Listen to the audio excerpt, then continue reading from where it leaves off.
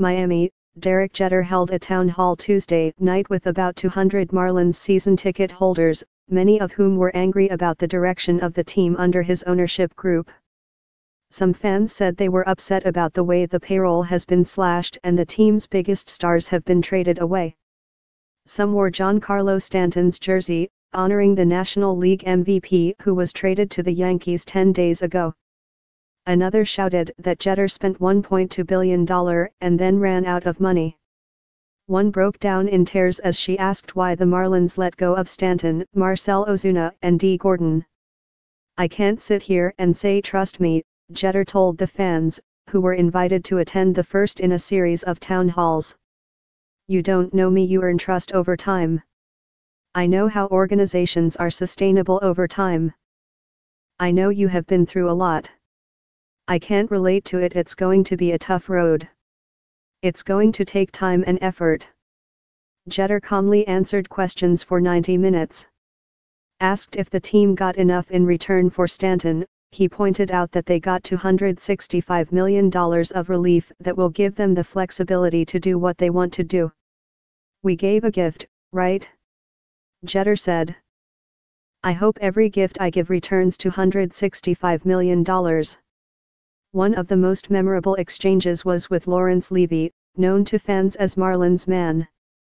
Levy, famous for his orange Marlins jacket and his seat behind home plate, said he has been a season ticket holder since 1993 and hasn't renewed because he won't pay major league prices for a AAA team.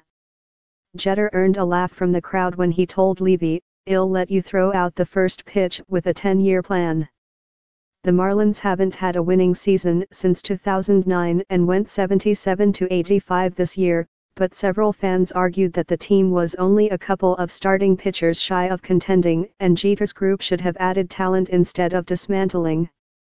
"You can't throw money at a problem and dig a bigger and bigger hole and not have any depth in the organization," Jeter said. "You have to build from the bottom up. I hear your pain. I know you've been through a lot. But we're trying to build something that is sustainable, and this is the only way to do it."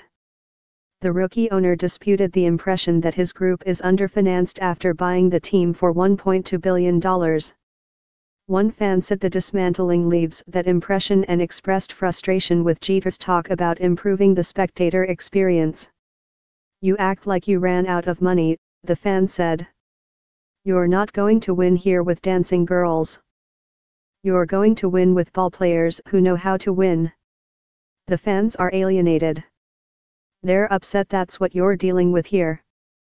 Although Jeter has said he'll oversee both baseball and business operations, it's unclear to what degree he'll be a hands-on owner. With Stanton gone, he becomes the face of the franchise by default, but he has seemed reluctant to embrace that role. When one fan told Jeter that she emailed her complaints to him, he recoiled in alarm. "You don't have my email address," he said. Jeter said the franchise lost too many games and too much money under previous owner Jeffrey Loria. He said it was not acceptable that they haven't made the playoffs since 2003.